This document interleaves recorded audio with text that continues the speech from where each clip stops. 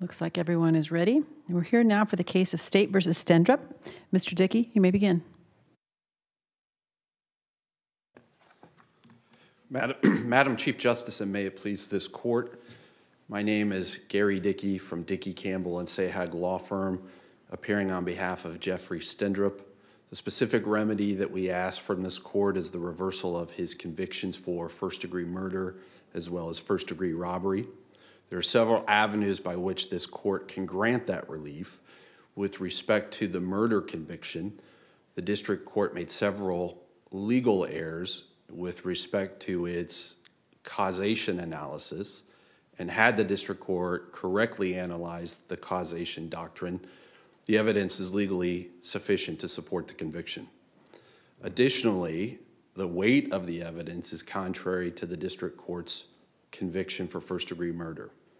And third, with respect to the first-degree robbery conviction, the evidence is legally insufficient.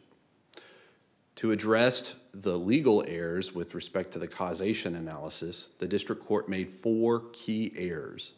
First, in its analysis with either factual or legal cause, the district court applied a standard of direct and foreseeable result, which is not a legal standard recognized in criminal law. The best I could come up with is that the district court had pulled that standard from a child in need of assistance statute and case law. Indeed, the error is so clear that the state does not even attempt to defend the district court's use of that standard in its brief. Second, the district court mistakenly believed that the causation doctrine is different under Iowa law than it is under federal law. And as a result, the district court refused to apply the Barrage decision to the facts of this case. And the Barrage decision is the leading case involving criminal conduct in which there is a independently sufficient cause of death coupled with an independently insufficient cause of death. Had the district court applied the Barrage decision, it could not sustain Mr. Stendrup's conviction because there was not sufficient factual cause. To that argument, is that argument contingent on whether or not we allow and consider the medical expert's testimony? Is it Dr. Thompson? Is that correct?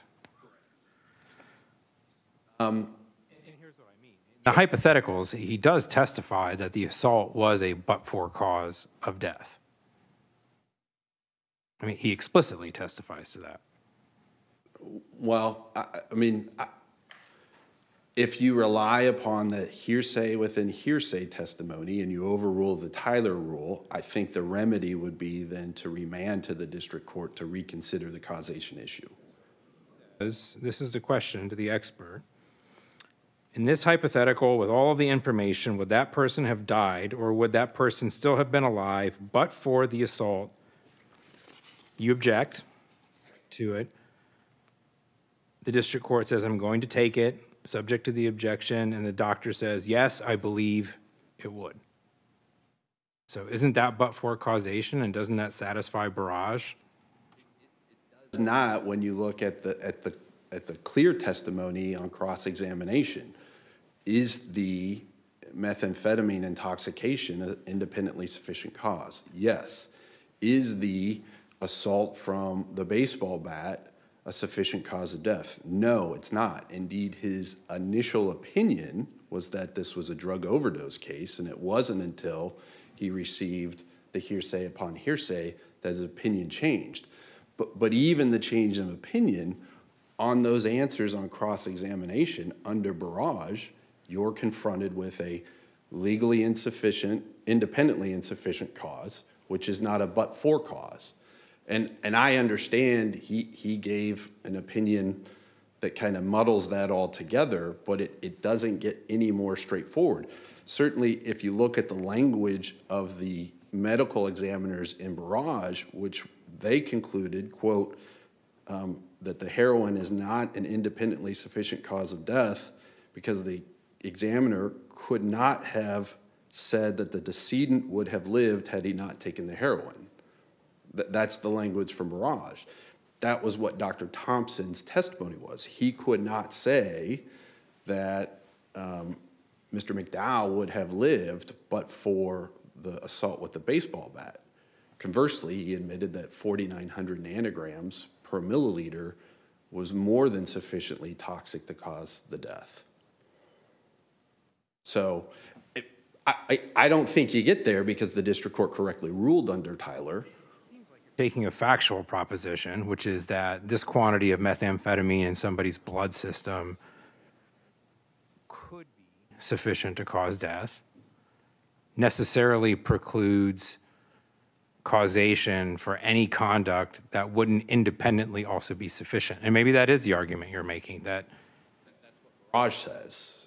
I mean, that's when you've got, and that's not what his testimony was that it could be. I asked him directly, is that sufficiently toxic? And he said, yes, indeed. He testified about certifying methamphetamine overdose as the cause of death for less than 100 nanograms per milliliter.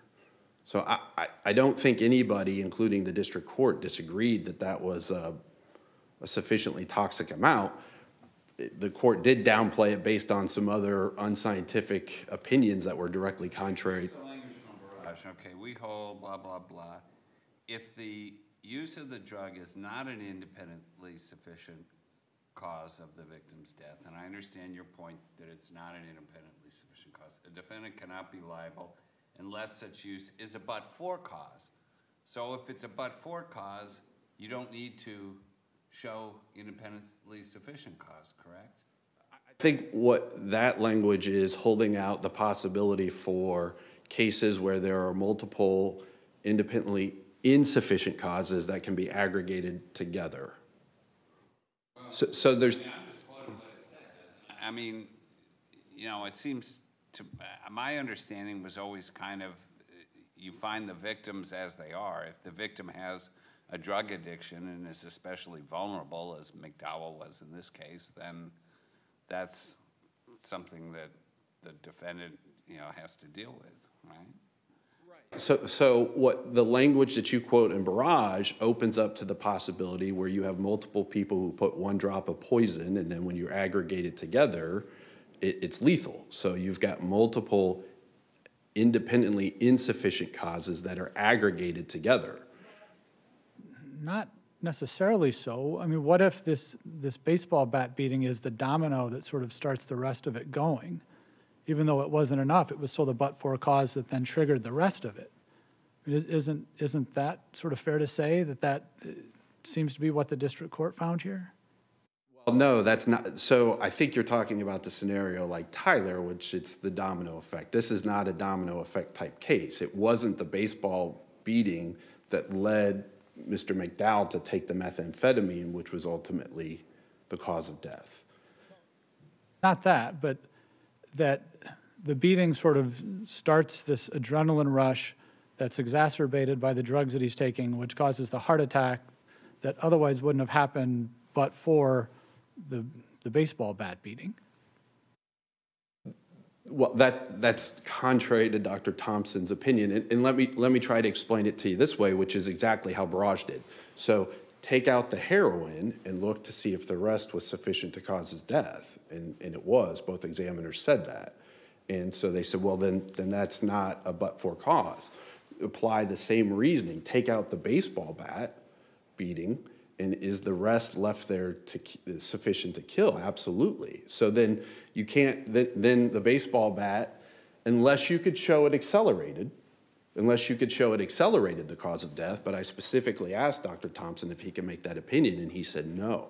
So there is a body of case law from this court that says if you can show an acceleration of death, then you might be in business, but that was specifically disclaimed, and there's no other evidence in the record from which to draw that conclusion.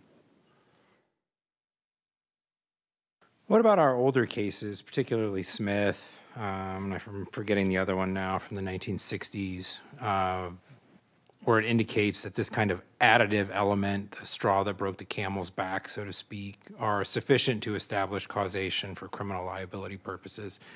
How do you distinguish those, and are those different than Barrage? than barrage, and I raised this point with the district court. So there's 3 buckets of cases. So there's cases with multiple insufficient causes. There's cases like we have here with 1 insufficient and 1 sufficient cause. And then there's a 3rd category of cases in which there's multiple sufficient causes. So when analyzing the but-for causation, you have to decide which bucket it falls into.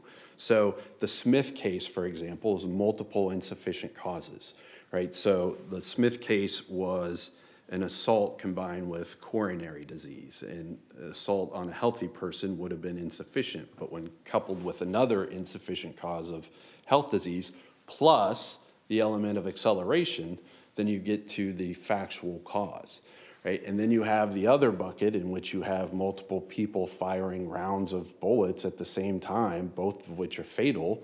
The law of causation is massaged to allow both of those to be factual causes. Ours falls right into the 3rd category, in which you have the barrage scenario. You have a sufficient cause of methamphetamine intoxication coupled with an independently insufficient cause of the assault. And under that situation, the assault is not a but-for cause. What's difficult about this is we have something going on inside his body that we don't know about, right? It's not that he started being hit with a baseball bat and the chandelier fell, and we know that the bat had nothing to do with that. This is the bat, the beating, starting his heart racing in all likelihood. You know, there's this kind of skirmish throughout the house. And is it enough for us to sort of say, we are completely confident that the judge was wrong in finding that this beating had something to do with, was a but-for cause, I guess, as he testified, to the actual result that happened here? 2 points. First, I disagree with the factual premise that the assault starts the heart racing. That is not what the testimony was. If that was the testimony, I think you could infer that it accelerated his death. But Dr. Thompson specifically disclaimed acceleration. What the evidence was is that he had taken methamphetamines earlier in the day, which in and of itself ups the the fight or flight reflex, or the adrenaline reflex. And so in order to come to a conclusion that the assault increased that, you would have to know 2 things. One is a baseline of what his adrenaline or fight or flight reflex was, and then the ability to measure. And Dr. Thompson specifically disclaimed the ability to do that from the autopsy. And so just factually, there's nothing in the record from which to infer that there was any incremental or marginal effect on the fight or flight reflex other than pure speculation. So, but to get to the second point, is it all right to say that it's okay to hold him legally responsible? That's not a factual causation analysis. That gets to the proximate cause analysis, which the court also made an error in its proximate cause analysis. And at some point, this court has to decide what proximate cause is. I think under the scope of harms analysis, I think it's closer to the chandelier. The reason why we hold people accountable for beating somebody with a baseball bat, I don't think contemplates that it's going to somehow aggravate an already fatal methamphetamine overdose. About the cases where you have people who have existing kind of potentially fatal heart conditions. I'm sure you've read them, the bank robbery cases, and an elderly gentleman passes away, and the court says that's a but-for cause. And there are tons of those. And I guess it strikes me that it would be an odd holding to say that somebody could be liable for the death of a customer in a bank that they never touch, but they can't be liable for murder if they beat somebody with a baseball bat and the person also dies of a heart attack. Justice McDonald, you're conflating 2 things. You're conflating factual cause, right, with proximate cause. So with respect to this case, it's the lack of factual cause, and we'll table proximate cause. But with respect to the bank robber case, I agree there is a but-for cause, which it set in motion multiple insufficient causes that led to a fatal event. Now, the question is... The thrust of the argument, and maybe we're just circling around this, is, in your view, when the evidence is viewed in the light most favorable to the verdict, there is no evidence or insufficient evidence that the baseball bat attack in any way contributed to or accelerated the death of McDowell. There is no evidence. It was specifically disclaimed. Contributed, yes, it can. I would concede, but that's the wrong standard under barrage. And if you're going to say there's a different causation standard under barrage and the common law set out in barrage than there is in Iowa law, and a contributing factor is the law, There's a possibility barrage is wrong. I mean, every state court case that I've looked at that discusses barrage says that's just not the law. It's not the law of felony murder. They reject barrage. Scalia cites Iowa as a jurisdiction that supports his causation analysis. And I don't think he got it right. I mean, he just didn't get it right. this court is free to adopt a different common law analysis of causation. I'm not sure how you get there based on the statutory language. And I'm 7 justices of the United States Supreme Court thought the common law analysis of causation was correct under barrage. I see my time has expired. Thank you.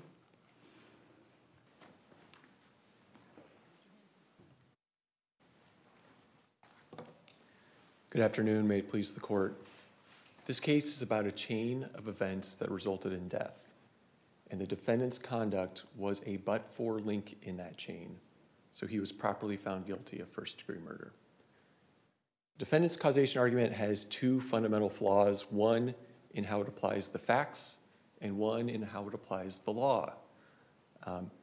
As to the facts, does not apply the facts in the light most favorable to the verdict.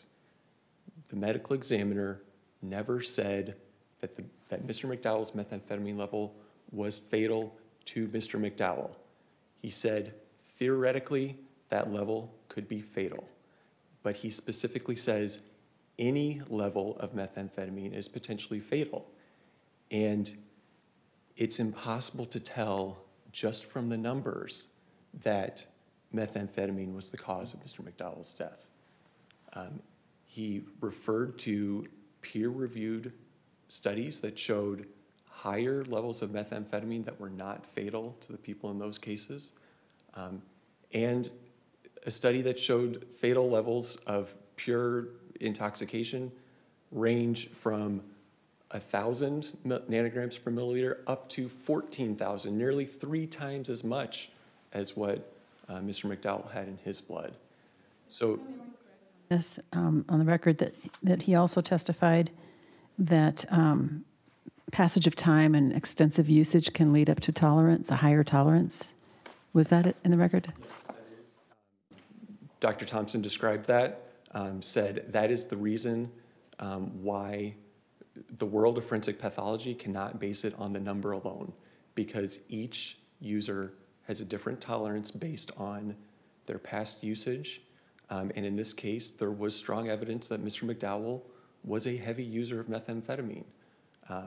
Even from Mr. Stendrup's own mouth, he said he's constantly smoking the drug. There's some disagreement that Mr. Stendrup has invented about whether Mr. McDowell had access to methamphetamine in that last week. But the evidence proved he did, because he's bringing methamphetamine over to give it to Dave Anderson. And in fact, during the autopsy, Dr. Thompson finds a baggie of white crystalline substance in Mr. McDowell's pocket. So that proved that he did have access to methamphetamine going along before. Let me ask, would you agree that in order to affirm the verdict here, we have to treat the answers to the hypothetical questions as if they're... No, that's not necessary. So we have Dr. Thompson's explanation of the additive effect of the different inputs that are leading to the racing heart, the increased blood pressure, the constriction of the coronary artery. And he says that's the fight or flight response from the baseball bat beating. that adds on to the effects of the methamphetamine that impacts an already diseased heart to a higher extent. So that is all in the record without objection. But then we can take that and apply it to the facts that the district court found credible here. And what we have is Mr. McDowell shows up at the house. He's acting normal. He's acting himself. He's walking, he's talking, he's interacting. There's no signs that he is imminently going to die from methamphetamine at that point. It's not until the defendant comes in the door with a baseball bat and starts hitting him and then leaves him unresponsive on the carpet that Mr. McDowell dies. It's a different case than imagine when Stendrup shows up, McDowell is passed out on the couch, currently experiencing a methamphetamine overdose, and Mr. Stendrup whacks him a few times. That It's sort of I think common sense maybe supports that, but isn't this, it's a medical issue ultimately, whether these non-lethal blows could be the but-for cause of McDowell's death, given his condition. I mean, isn't that ultimately a medical issue where you need some kind of expert testimony? You can't just apply your common sense and say, well, because he was non-responsive after the blows were hit, that proves that the blows caused his death, right? I think that is a common sense judgment that a reasonable trier of fact could draw. There is no requirement in a murder case to have a medical examiner come in and testify about cause and manner of death. But it's especially repugnant to the truth-finding function of a jury trial or a bench trial to disallow the expert from sharing their medical expertise. I mean, isn't Tyler kind of a different case from this? In Tyler, I mean, and I wasn't with Tyler, but I nonetheless think it's a different case. In Tyler, you really had the medical examiner being just didn't really add anything in medical terms to the state's case. What the medical examiner is just saying, well, you can't really tell if it's a stillbirth or a drowning, except based on the mom's confession, the defendant's confession. In this case, there is a medical issue, whether somebody with that amount of meth in their system could be kind of driven over the edge, or in this case probably was driven over the edge by what would normally be non-lethal body blows from a baseball bat. That's a medical issue where normally we would allow medical testimony, right? I agree this case is different than Tyler, and for that reason the answer should have been considered by the district court because that is, as you say, it's the heart of the issue here. So that's the point where medical testimony is especially important to the trier of fact to understand. The judge or the jury doesn't have the medical training to understand the medical consequence of the facts that they find credible, and that's exactly what's going on here. It's not that Dr. Thompson's answer is anything like the Dudley line of cases or the Meyer case where there's a witness who testifies X, Y, Z facts and an expert being asked if X, Y, and Z, does that show that this person was abused? That is vouching for the credibility. Instead, this is, we have somebody testifying to fact A. Can you extrapolate for us using your expertise? What is the inference B that we can draw from that? What is in the record? So with respect to the hypothetical questions, those are posed by the prosecutor. Mr. Dickey objects to most, if not all of them. The district court allows them subject to the objection, and then in the verdict, I'm not sure. So are they in evidence? Are we allowed to consider them? The district court seems to indicate kind of 50-50. I'm not sure how to take that. What's your take on that? They are in evidence. They were presented at trial, and the court never said they were inadmissible. the court said, I'm not considering them. And this is consistent with a separate. They went too far, which seems to, at least I infer from that they were probably inadmissible. Yeah, I mean, the court wouldn't have said that it wasn't considering them if it thought, unless it thought they were admissible, right? Well, I'll point you to the other instance where the court did the same sort of thing in the verdict, and that concerned a Miranda waiver and some statements that Mr. Stendrup had made. And the court says, I acknowledge the defense is arguing that those were inadmissible in violation of Miranda, so I'm not considering them. It's really an exercise of judicial restraint, not saying that they're inadmissible, just saying, I'm not going to consider them. I think just so when this goes up on appeal, it's not going to muddy up as much as it would if there was an issue about the admissibility of those or not. That's easier to sort of take on an issue like that, where a judge might say, yeah, I have enough other stuff, but with the medical testimony, it's not as clear that he has enough other stuff to go by without it. So how do we square that? Well, we square it with the fact that the court did find there was enough outside of those hypotheticals to find guilt. You need the hypotheticals in order to have sufficient evidence of guilt. Suppose we maybe don't agree with Mr. Dickey's causation position, but we agree in order to get to but-for causation, you need the hypotheticals. And the judge said he didn't consider them. I mean, don't we, at a minimum, have to remand? We can't find the facts ourselves. This is a criminal case, right? The issue there is, I would wager that in every criminal trial, including most that are before a jury, there's certain evidence that the jury decides they're not going to rely on. And the sufficiency of the evidence review is not a mechanism to go through and nitpick, did the jury believe this fact or not believe this fact? Did it apply this evidence or did it not apply that evidence? And doing so here really opens the door to impeaching verdicts. That doesn't seem to follow to me. I mean, we have a jury verdict and it's binary, right? I mean, there's sufficient evidence or there's not. There's guilt or not guilt. Here we have written findings. We can understand the district court's reasoning. If the district court's findings, as expressed by the district court, aren't supported by the evidence, I mean, don't we necessarily have to remand?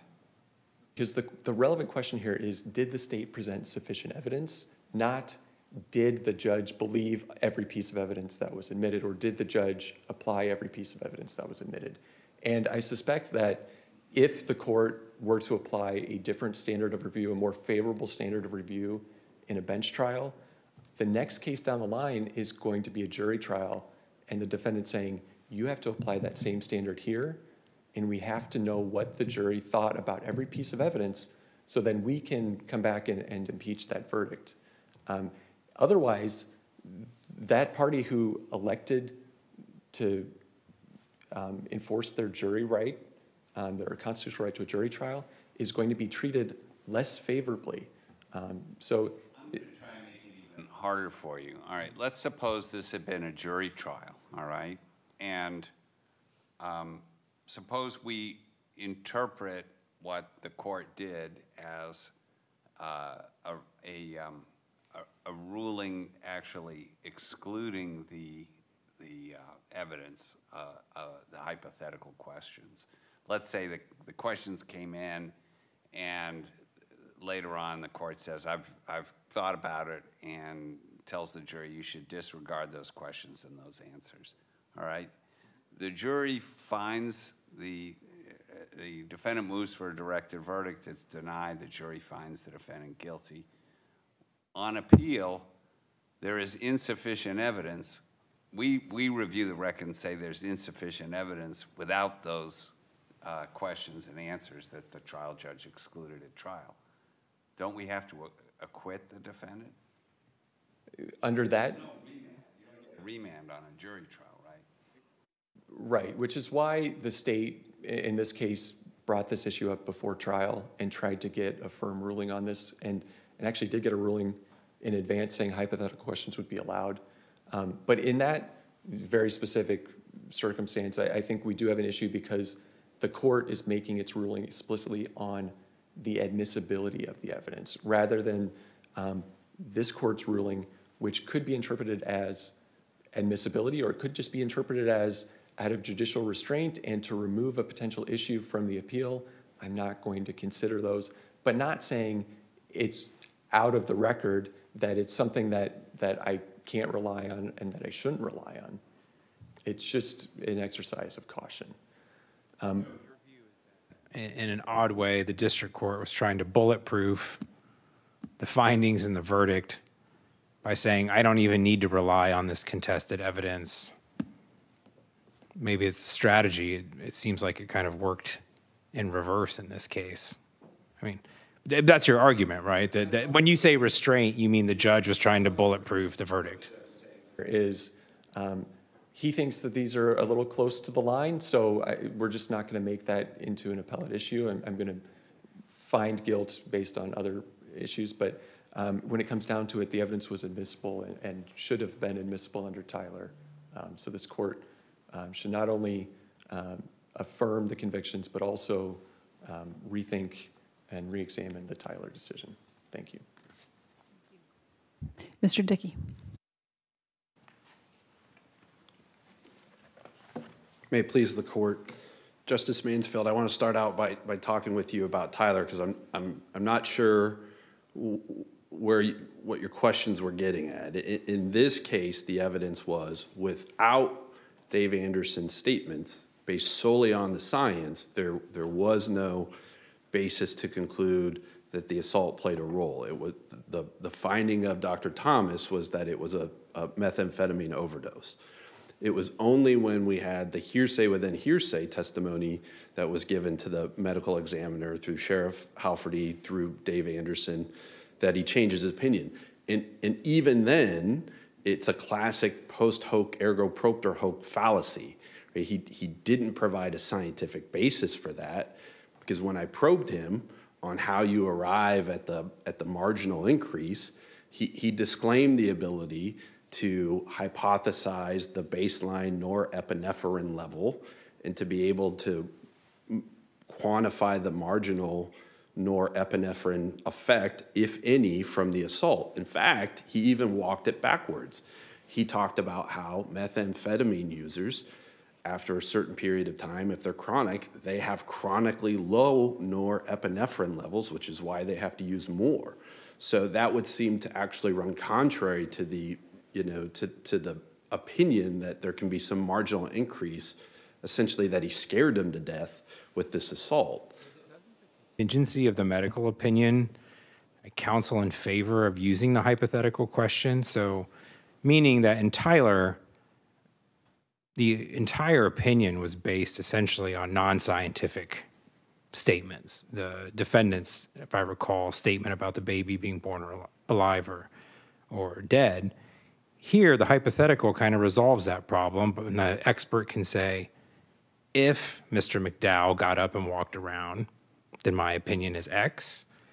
And if he did not get up and walk around immediately after the beating, then my opinion is Y. That seems to me a perfectly reasonable way to deal with the fact that's being disputed, whether or not McDowell got up, and linking that to the medical testimony. I don't disagree with you that properly done, a hypothetical question would avoid the bootstrapping credibility problem that was addressed by this court in Tyler. So I agree with that. But the problem is, even if we went down that road, which I didn't think the court was letting us, I think that would have opened the door for us to challenge those opinions under 5.701, 2, or 3 for the reason I just explained. I mean, there needs to be a factual or a scientific underpinning behind those conclusions other than close in time equals causation. And when I cross-examined Dr. Thompson, He was not able to explain a baseline of Mr. McDowell's norepinephrine levels. And you would need to know multiple factors, including tolerance, which he specifically disclaimed the ability to do. You would have to then also know what the additive norepinephrine level was from the assault, if any, which he was unable to do. So for him to say that the assault somehow scared him to death when he can't provide any underlying factual basis other than the existence of the idea that fight or flight may apply in these types of situations, I think is very problematic, which... We can debate what the value of the medical testimony that he provided, and I agree that any fair analysis of the case must review closely the testimony. But in the Tyler case, and I think it was Dr. Thompson in that case too, who was involved, in that case, he was just, in essence, you know, rehashing what was in the police reports. He was offering no medical value to what was, whereas here, it's a medical opinion. We can debate whether it's admissible, worthwhile one, whether it's sufficient, whether it establishes but-for causation or not. But it is a medical opinion, right? I mean, that's the difference. Well, I'm not sure it is, and that gets into the general problem, which I raised with the court, is Dr. Thompson is deciding the cause of death based on 5 statutory categories, which is different than a forensic conclusion applying the legal concepts. And so it's really hard to tell from Dr. Thompson's opinion, is he making a causation opinion with respect to the administrative rule categories for, you know, the vital statistics, or is he giving a forensic opinion? And that's why when I drilled down, how do you make that determination based on science? He disclaims all the abilities to estimate tolerance and to quantify marginal, you know, effect from the assault. I see my time's expired. State of Iowa versus Jeffrey Stendrup is hereby submitted, and the court will be in recess until tomorrow morning. Thank you. Hear ye, hear ye. The Honorable Supreme Court of the State of Iowa is now adjourned.